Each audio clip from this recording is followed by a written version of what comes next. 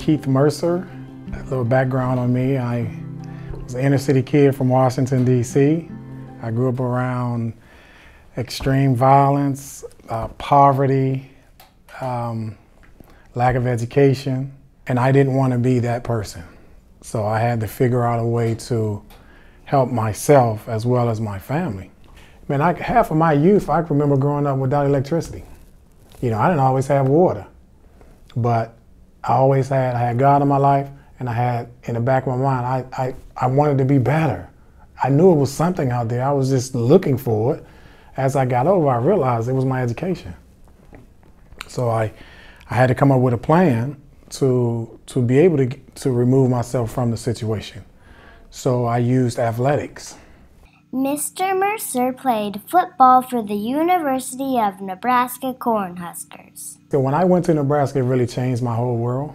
It changed my whole world because most people know Coach Osborne as, yeah, we won championships because of the wins and losses. As a player, the best thing that Coach Osborne gave us was he helped us learn. He taught us, again, intentional teaching. He taught us how to be better people, the importance of our education, and to let us know that one day you're going to have to put the ball down. Then what? He taught us teamwork, believe it or not, to help us develop as people. Who were some transition people in your life? I had a lot of people in my life that invested time in me, that challenged me to be better. It was difficult, but as one of my great historians, Frederick Douglass, said, one of his famous quotes of, if there is no struggle, there's no progress. So, I mean, you're going to have adversity in life. I mean, we're human beings, not perfect beings. We're going to have adversity in your life. I mean, I remember one day, I think I was 9, and my godmother, Mama Taylor, gave me a book to read. She said, Keith, I want you to read this book. And I asked her, I said, well, why do you want me to read this book? And she said, Keith, most successful people are readers. And I knew I wanted it to be successful. I read the book, picked the book up, read the book. To make a long story short, it challenged me then to read another book, then to read another book, then to read another book. So again, through athletics, I said, well, what do I need to do to be able to play athletics? Well, you need education. What did football teach you about leadership? This world is a team, believe it or not. We're all a team, and we all have value, and we bring our value to the table. And that was the part of being able to be at a university like Nebraska when I was told growing up that I couldn't do that.